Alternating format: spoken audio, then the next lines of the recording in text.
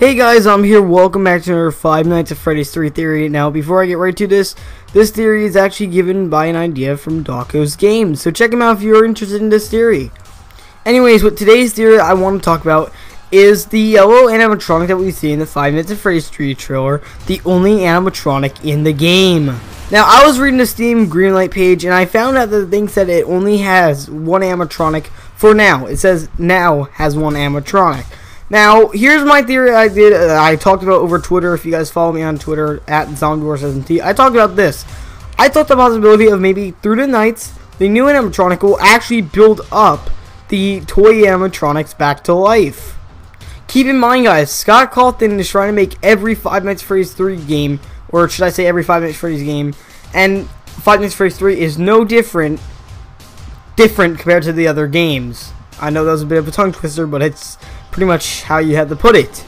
I feel like that Scott Cawthon is trying to put different tactics into his game, such as for Five Nights at Freddy's 1, it was more or less just a fear factor and a fact about power that really made it hard. In Five Nights at Freddy's 2, it was a fact that you're pressured and under lots of, I should say, stress, I should put it. And in Five Nights at Freddy's 3, I feel like he's going to use the element of surprise. Another example of this is if you look at the box that is in your office, Mangle still has her endoskeleton. Now, what this means is that the endoskeleton with Mangle could actually come back to life as well as its own. Now, keep in mind, guys, an endoskeleton is not an animatronic. An empty shell is not an animatronic.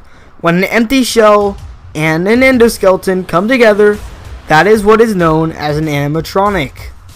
Not to mention, even without robots and metals, it still says one animatronic. Now, he could add in other stuff to the game that are in fact not animatronics. For instance, the marionette. The marionette is not an animatronic. It is simply a puppet that is haunted. There's no doubt about it. It is haunted. The next thing is the paper pal. As we all know, the paper pal of himself is actually haunted and has his own AI.